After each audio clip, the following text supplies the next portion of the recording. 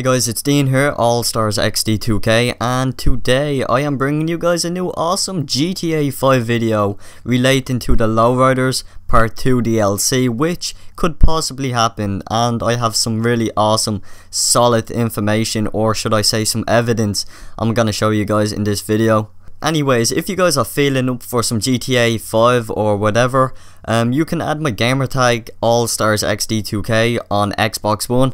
I do tend to play on Xbox One only and not on Xbox 360 as much. So yeah, if you have Xbox One, come over and add my gamertag. Right, so this information I actually have is a post from Rockstar Games back in the past around October. Now, if you guys take a look on screen here, I want to thank Mr. Boss for the win actually for providing this screenshot. I actually couldn't find it anywhere because it was back in October time.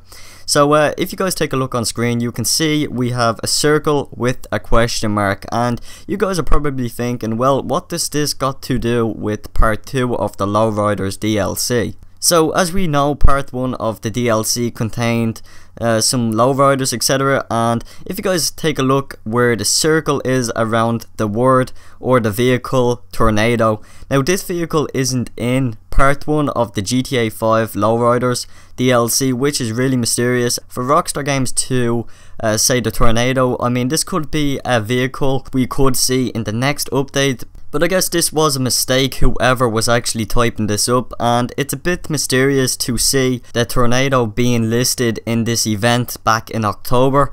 And like I said, this wasn't actually in GTA 5 Online at all. So could this be a mistake, and could this be a vehicle we could possibly see in part 2 of the Lowriders DLC? So it's a bit of a slip off the tongue by Rockstar Games, and funny enough, not a lot of people actually realised this, and I think this is hinting us towards the next part of the update. So with that said guys, I hope you enjoyed the video nonetheless.